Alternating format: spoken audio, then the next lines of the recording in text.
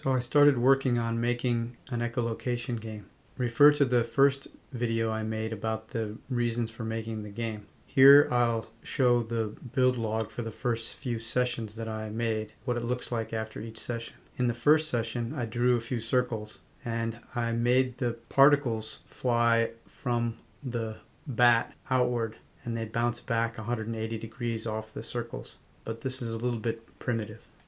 In the second session, the reflections now leave lingering particles so the bat can quote-unquote see by echolocation. And the bat now has a heading and it can be controlled with the mouse.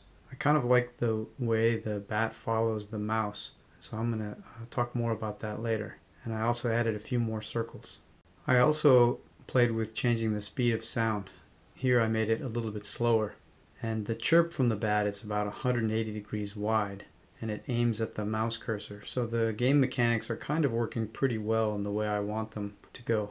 On the third day, I worked on creating a procedurally generated world of infinite dimension that consists of basically circles of various sizes.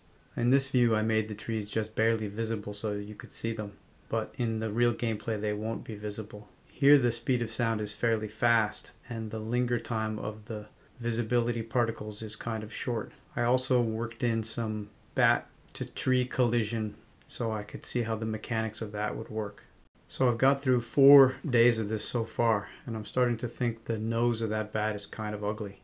So the speed of sound again is a little bit slower, but you can see there's a big problem in that the CPU bogs down on multiple reflections and the game kind of binds up. The way I coded it was I used object-oriented programming to have each of the chirp particles be an object, and so these chirps are stored as an array of objects, but the calculations are very slow iterating through a long array of every object.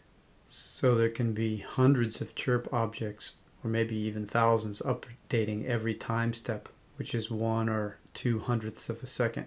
So I think I need to rewrite this code to run a lot faster. I have an idea to use the Python NumPy system to use vectorized calculations. So instead of having an array of objects, I instead need to have a vector that lists all the data to act on. I don't need to completely start over, but I need to mostly start over with the code. Here you can see the game completely froze.